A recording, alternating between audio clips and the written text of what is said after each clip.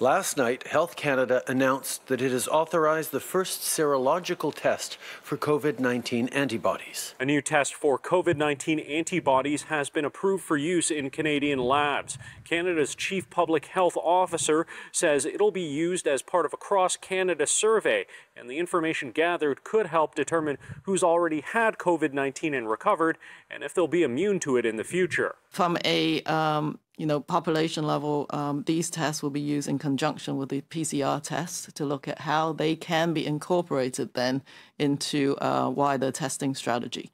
But right now, under the collaboration of the Immunity Task Force, our priority is focusing on the population survey. Chief Public Health Officer Dr. Teresa Tam says Italian company Diasorin's liaison tests will be used over the course of 2 years to collect over 1 million Canadian blood samples.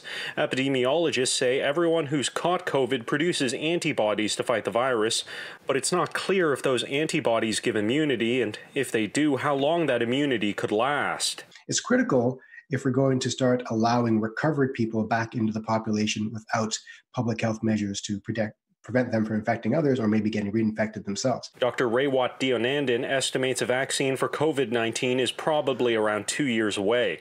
He says the new blood tests won't bring us any closer to that vaccine, but the data gathered from this kind of large-scale blood testing could allow Canada to better manage infections. If we know that their antibody load is making them immune to further infection, that opens up a host of opportunities for how to open up the economy. And if we know how long that immunity lasts, that's even better. So in absence of a vaccine, this is probably our short-term best bet to understanding how we can use previous infection to quell the burden of infection in our population. Now, epidemiologists we talked to were cautious in their optimism, saying serological tests can give false positives and that any data collected will need to be followed up on and verified. And moreover, it's not clear how these tests could be used on an individual level rather than as part of a population-wide study. In Ottawa, Xiaoli Li, City News.